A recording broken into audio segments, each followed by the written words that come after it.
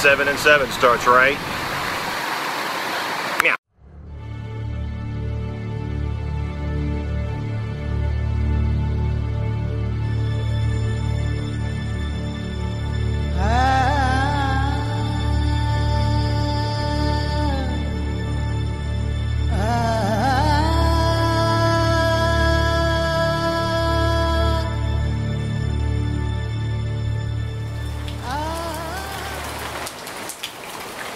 This week was supposed to look like this.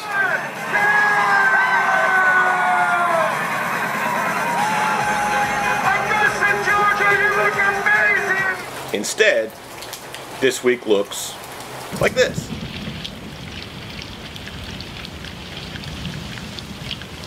So as a result, this week is going to largely look like this. The courage.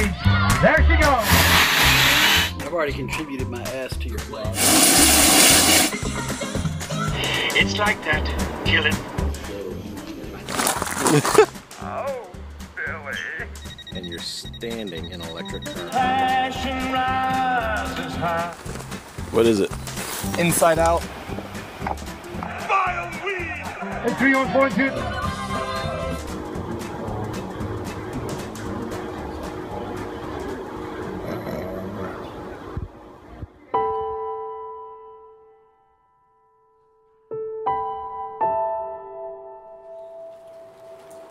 My wife's grandfather died pretty much unexpectedly. And this is actually the same weekend, the 5th anniversary of my mother-in-law's passing. It's been a tough week.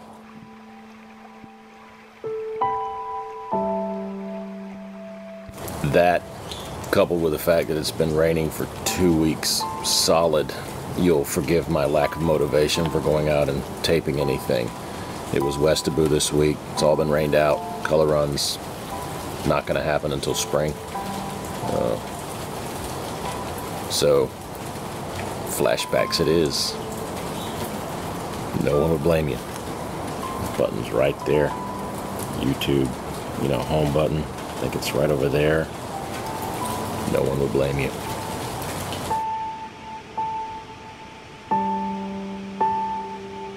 For the past 10 to 15 years, my wife and I have had a lot of family, loved ones, friends pass away.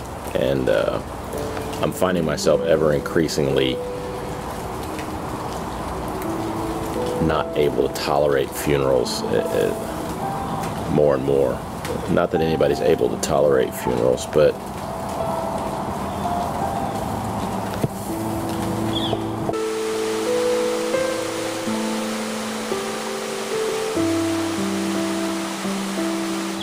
the mere fact that you're in a room with a dead body that you know, sewn shut, filled with formaldehyde, covered in makeup, and then of course inevitably there's always that one person at the funeral that says, "He looks so good, he just looks so peaceful." No, he doesn't. He doesn't. The thing that I'm finding myself able to tolerate less and less is the very relaxed attitude in the viewing room that people have gotten. And I guess maybe I'm noticing it more, or it's happening more here in the South, where, I mean, people all but set their drink on top of the body and tell off-color jokes and try desperately to act like there's not a dead person 2 feet away from them.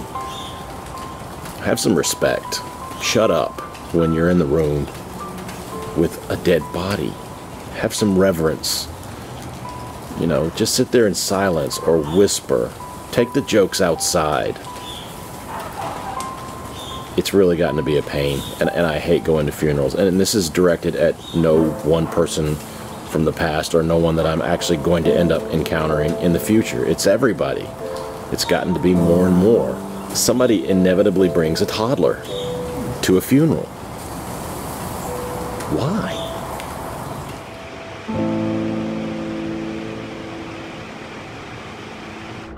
I got news for you, kids. You hit 30, faces you grew up, you're all too familiar with, they just start fading away. It gets no better when you turn 40. They just get closer to you. Instead of being your great aunt or you know, a third uncle you hardly knew, it's your grandfather, it's your parents, it's, you know, you're never ready for it.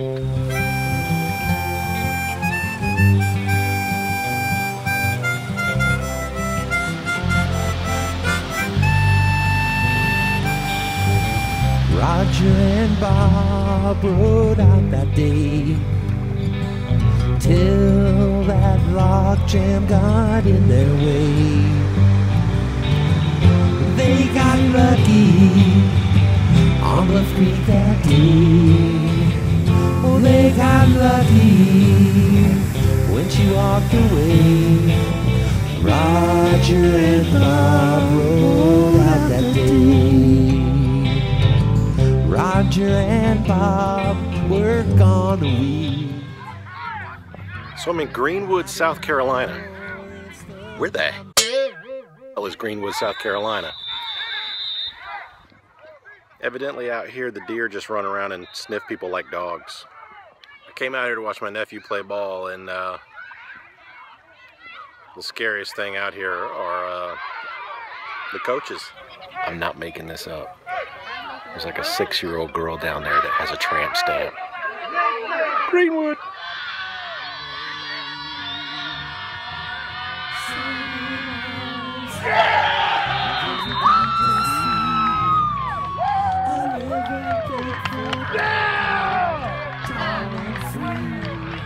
I told you it's gotta be. Yeah!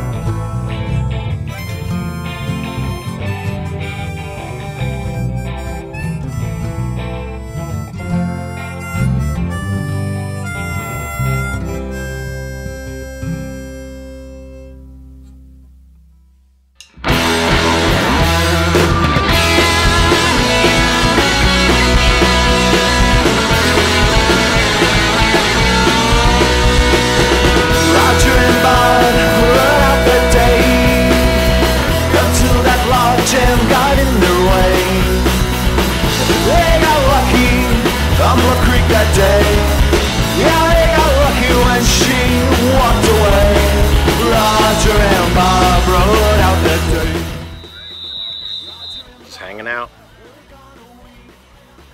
just chilling. Greenwood. They shot some film of a Bigfoot bear.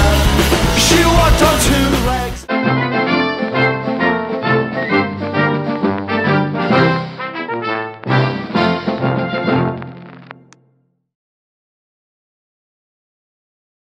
That's not gonna make you throw up, is it, Dave?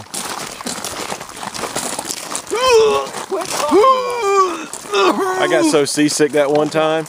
I went down to the toilet and it was just raging full, man. It was just all the way up to the brim full, and I was already seasick. I could feel like shrimp, salad, and beef tips. I mean, literally, it was just like burping up.